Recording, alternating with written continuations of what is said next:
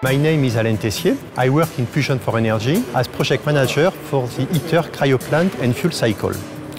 Today, the first European equipment has arrived to ITER. 6 large-sized tanks have been delivered, and they will be part of the tritium plant, which is where the fuel cycle will take place. This is a major achievement, as Europe is a host of the biggest international energy project, and out of the 7 parties, Europe has the largest contribution, which is around 50% of the total.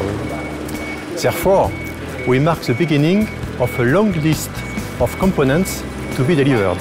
Regarding the contract awarded by Fusion for Energy to ENSA, this contract covers the final design and manufacturing of the tanks and is in the range of 2 million euros.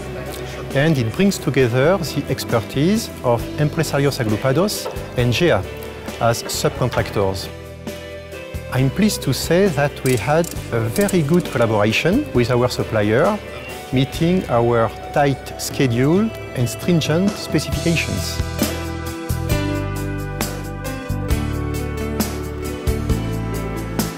My name is Giovanni Piazza. I work in Fusion for Energy as a technical officer for the tritium plant. To get fusion energy, we need 2 hydrogen isotopes, deuterium and tritium, to interact at a very high temperature. We are talking of something around 150 million degrees centigrade, which is 10 times the temperature in the sun. The fuel will be supplied in the machine through the tritium plant in order to get a fusion reaction. Once the reaction is completed, the fuel left will be pumped back to the tritium plant, where it will go through several washing cycles in order to recover the tritium. During the recovery phase, water containing tritium will be produced that will be stored in these tanks before the detritiation process starts in the water detritiation system.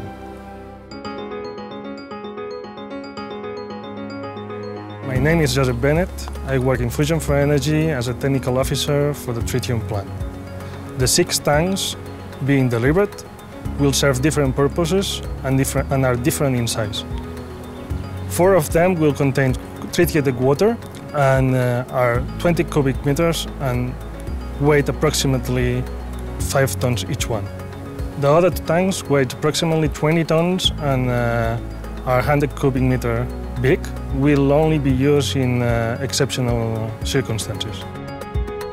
It took nearly 20 months to design and manufacture these 6 tanks being delivered.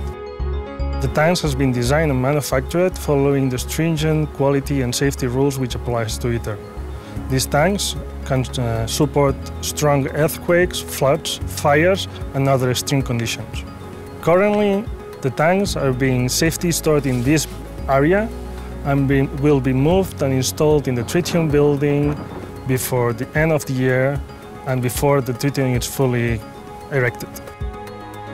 My name is David De Francisco. I work in ENSA Equipos Nucleares as project manager for Special Projects area.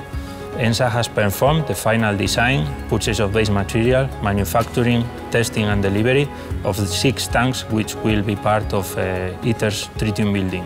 One of the main challenges we had to face was to coordinate effectively with all the parties contributing to the water detritiation system. Thanks to our good collaboration with Fusion for Energy and ITER, we worked all well as one team.